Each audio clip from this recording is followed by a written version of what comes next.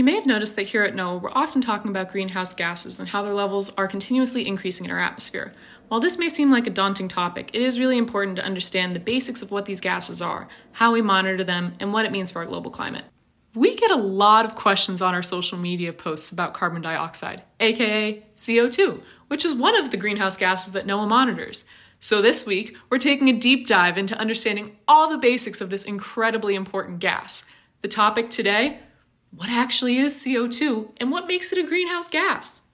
CO2 is a gas that is produced when organic matter such as wood, natural gas, oil, coal are burned in the presence of oxygen. CO2 is removed from the atmosphere via sinks, such as being absorbed by the ocean or through photosynthesis by plants.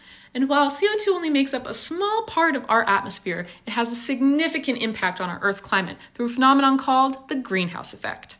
Picture this.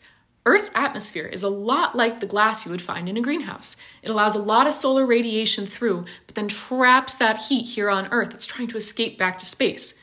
This causes the temperatures in our atmosphere to rise like they would in a greenhouse. CO2 is one of those gases that absorbs and traps heat, hence why it's a greenhouse gas.